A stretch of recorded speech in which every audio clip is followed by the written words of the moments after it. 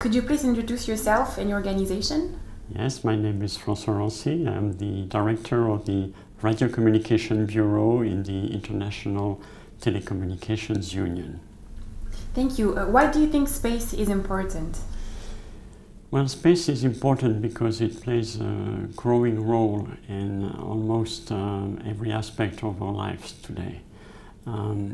Last year, the United Nations agreed on the 2030 agenda, which comprises 17 goals, which go from education, ending poverty, women empowerment, governance, and if you look at each of these, and of course sustainable development, and clean water and clean energy, etc. If you look at all these 17 goals, you see that satellite systems, basically the result of the aerospace industry's efforts, are behind every one of these 17 goals.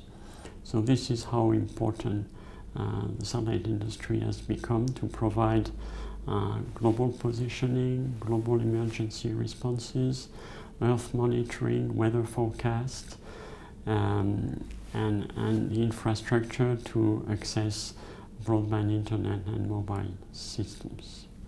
So can you tell us what is the link between the ITU and space?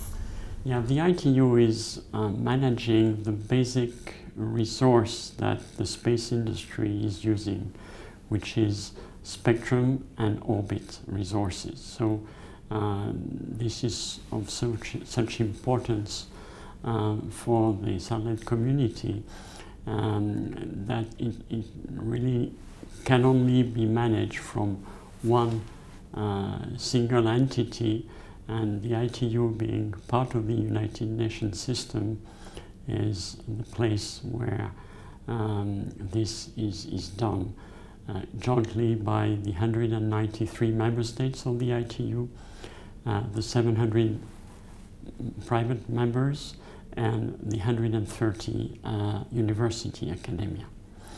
The way these resources managed is through regular World Radiocommunication conferences.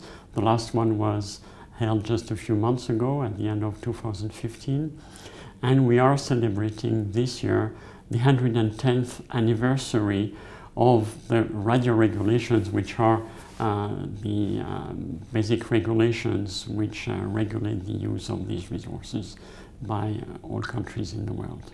Thank you. So why do you think conferences such as the Global Conference on Space and the Information Society are important? Well, this conference, Glis 2016, is important in the sense that it is one of the only places where all the main stakeholders of the space industry can meet together and exchange views of how to shape the future of this industry, to build how to build a sustainable ecosystem for it so that it can serve the purpose that we would all like to see it. Thank you very much. Thank you.